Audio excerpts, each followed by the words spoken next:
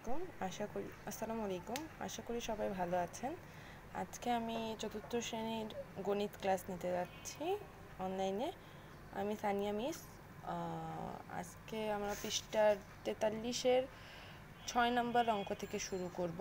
ক্লাসে তোমাদের সবাইকে গুণ শিখিয়ে দেওয়া হয়েছিল, গুণের উপর এক্সামও নেওয়া হয়েছে সিটির উপরে। তোমরা মোটামুটি ভালোই পেরেছো।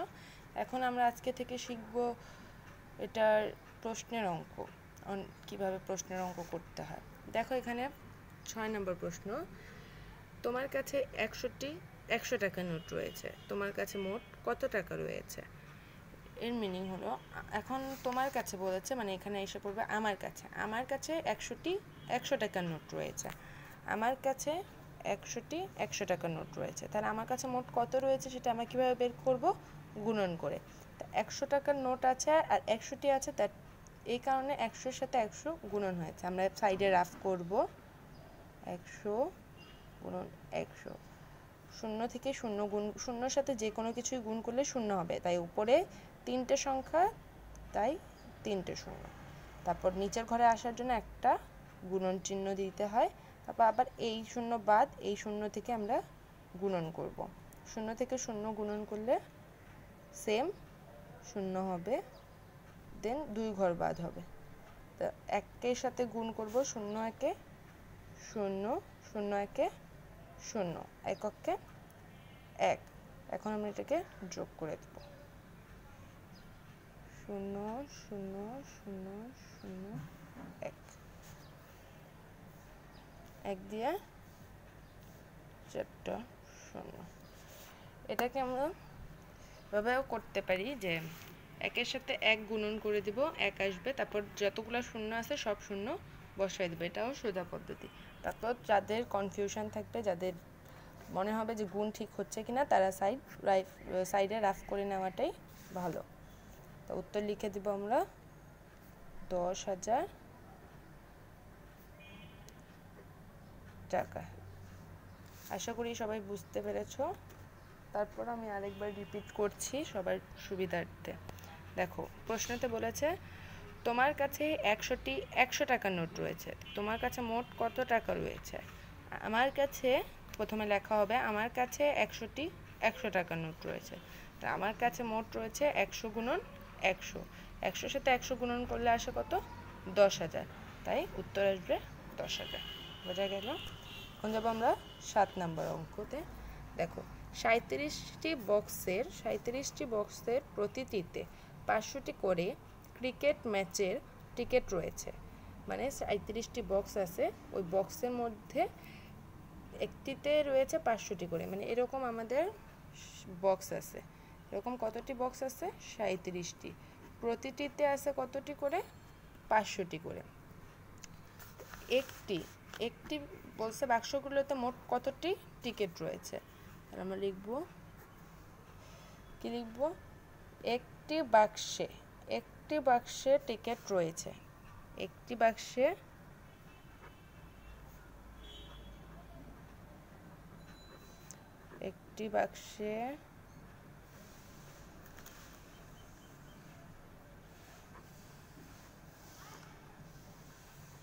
টিকিট রয়েছে 500টি। তাহলে কতটি বাক্স বলেছিল? 37টি। সুতরাং 37টি বাক্সের টিকিট রয়েছে, কত হবে? 500 গুণন 37টি। আমরা সাইডে রাফ করে নিব।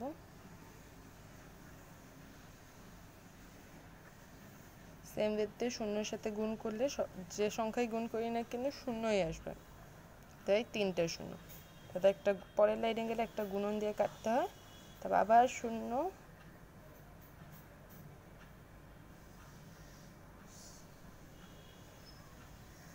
সরি একটু মিস্টেক হয়েছে, সরি।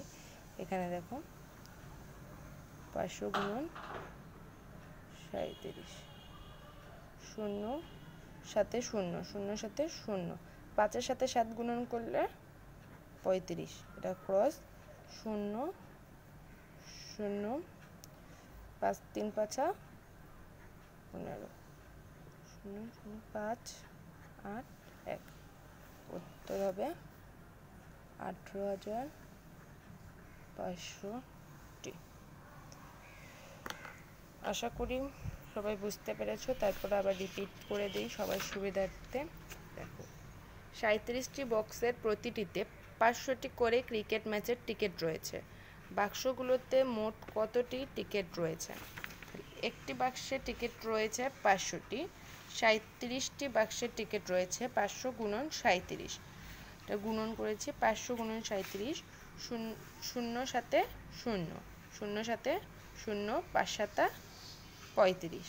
এবার একটা গুণন চিহ্ন হবে 0 3 0, 0 3 0, 3 5 15। গুণ করলে হয়ে যাবে 18,000, যোগ করলে হবে 18,500, মানে গুণফল 18,500। উত্তর হবে 18,500টি। উত্তর 18,500টি।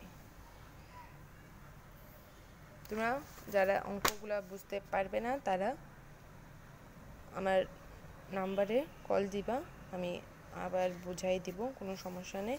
আর না হলে কমেন্ট বক্সেও কমেন্ট করতে পারো। আশা করি সবাই বুঝতে পেরেছো।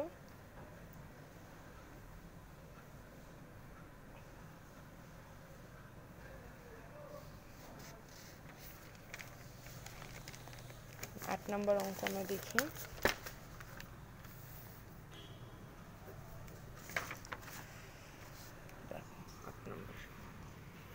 রহিমা সেলাই করে প্রতিদিন 125 টাকা উপার্জন করে।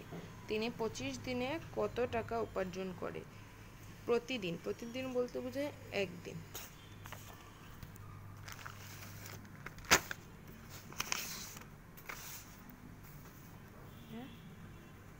রহিমা এক দিনে উপার্জন করে 125 টাকা। বলছে রহিমা প্রতিদিন উপার্জন করে 125 টাকা, অর্থাৎ রহিমা একদিনে উপার্জন করে 125 টাকা। সুতরাং রহিমা 25 দিনে উপার্জন করে 125 গুণ 25।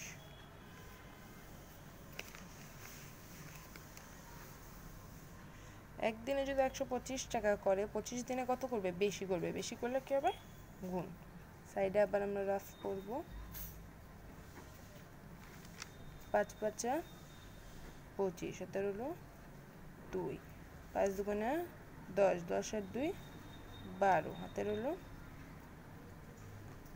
1, 5 চক্কে 5 আর 1 6,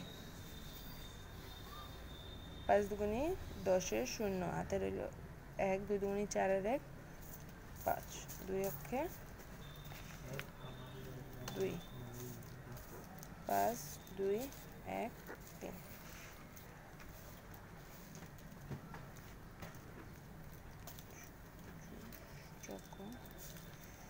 উত্তর 3,125।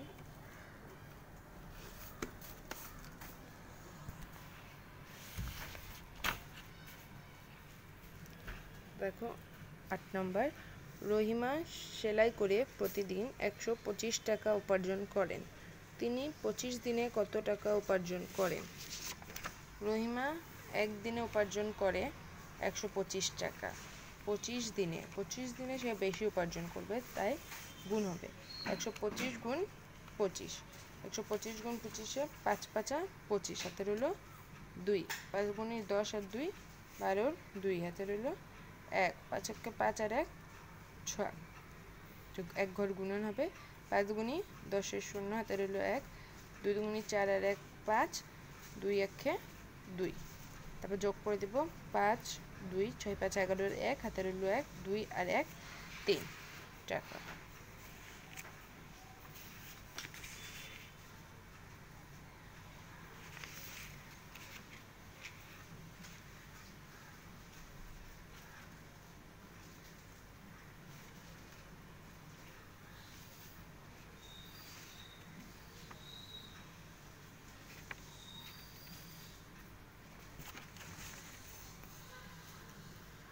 আমরা 10 নম্বর অঙ্ক দেখব।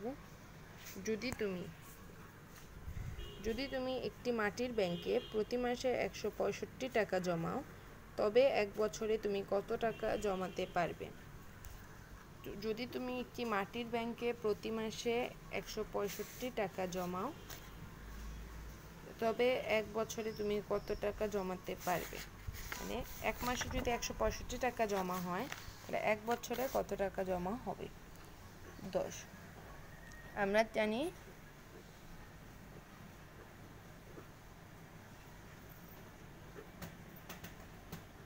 এক বছর কত মাস?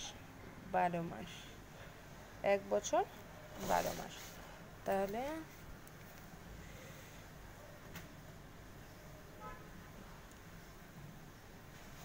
আমি এক মাসে ব্যাংকে জমাই কত টাকা? 165 টাকা। তোরা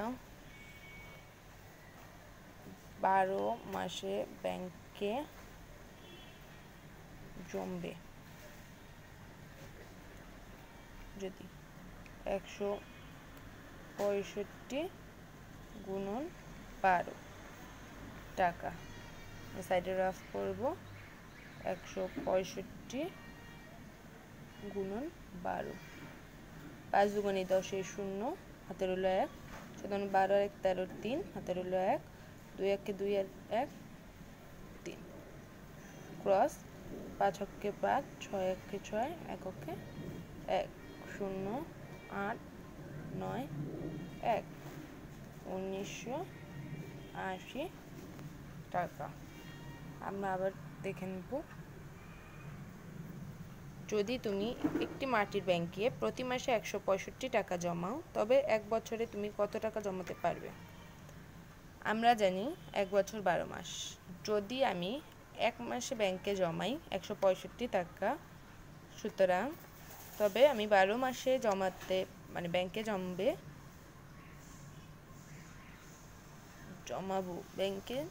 জমাবো 165 গুণন 12, উত্তর আসবে 1980।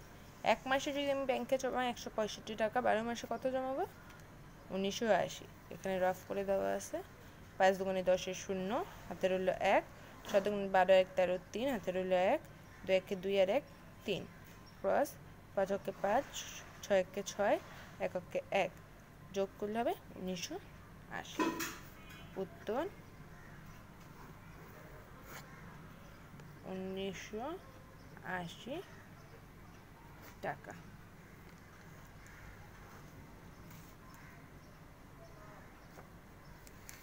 আজকে 4টা অঙ্কই হোমওয়ার্ক থাকবে, বাসায় 2 বার করে এই অঙ্কগুলো প্র্যাকটিস করবে। স্কুল খুললে পরে আমি দেখব। আর যারা চাও তারা আমাকে অনলাইনে আমার আইডিতেও ছবি পাঠিয়ে দিতে পারো, আমি চেক করে নেব। আবার রিপিট করি 6 নম্বর অঙ্ক থেকে।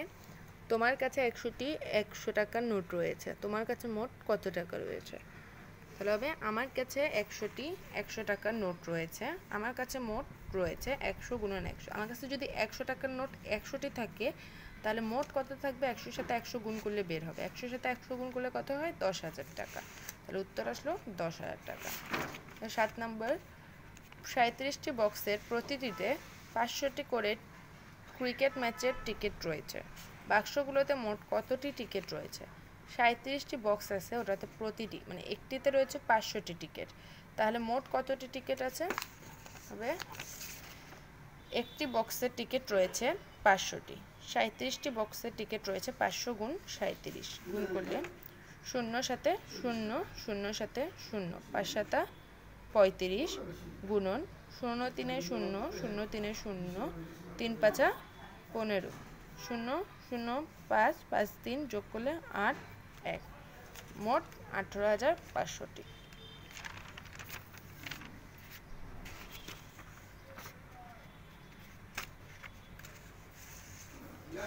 8 নম্বর, রহিমা সেলাই করে প্রতিদিন 125 টাকা উপার্জন করেন। তিনি 25 দিনে মোট কত টাকা উপার্জন করেন? রহিমা একদিনে উপার্জন করে কত টাকা? 125 টাকা। তাহলে 25 দিনে সে উপার্জন করবে বেশি। একদিনে উপার্জন করবে 125 টাকা, 25 দিনে 125 গুণন 25, 5 5 25 5, হাতের হলো 2, 5 দুগুণে 10 আর 2 12, 2 হাতের হলো 1, 5 ছক্কে 5 আর 1 6। সেকেন্ড লাইনে গেলে আবার গুণন দিয়ে কাটতে হবে। 5 দুগুণে 10 এর 0, হাতের হলো 1, 2 দুগুণে 4 আর 1 5, 2 1 2। তারপর যোগ করব 5 2 0 2, 6 5 11 1, 2 আর 1 3, 3125 টাকা। রহিমা 25 দিন উপার্জন করেন 3125 টাকা। 10 নম্বর, যদি তুমি একটি মাটির ব্যাংকে প্রতি মাসে 165 টাকা জমাও, তবে এক বছরে তুমি কত টাকা জমাতে পারবে? তাহলে আমরা জানি কি 1 বছর 12 মাস। 1 বছর 12 মাস, যদি আমি এক মাসে ব্যাংকে জমাই 165 টাকা, তো 12 মাসে ব্যাংকে জমাবো 165 গুণন 12। এখানে বেশি জমবে তাই গুণ হবে। যদি আমি দেখো 5 দুগুণে 10 এর 0, হাতের হলো 1, 6 12 1 13 3, হাতের হলো 1, 2 1 2 আর 1 3, ক্রস 5 1 5, 6 1 6, 1 1 যোগ করলে হবে 1980। বোঝা গেছে? এখানে হলো যদি আমি একদিনে এক মাসে যদি আমি 5 টাকা জমাই, 12 মাসে কত জমবে? 5 12 60 টাকা। আমরা কীভাবে পেলাম? গুণ করে। সেভাবেই ঠিক এক মাসে 165 টাকা জমলে 12 মাসে কত জমবে এটাও আমরা 165-র সাথে গুণ করে পাবো। যদি বুঝতে কোনো অসুবিধা হয় তোমার কমেন্ট বক্সে কমেন্ট করতে পারো, দেন আমি আবার বুঝাই দেব, অথবা তুমি আমাকে আমার আইডিতেও নক করতে পারো, অথবা এখানে আমি আমার ফোন নাম্বার দিচ্ছি, ওখানেও ফোন করতে পারো।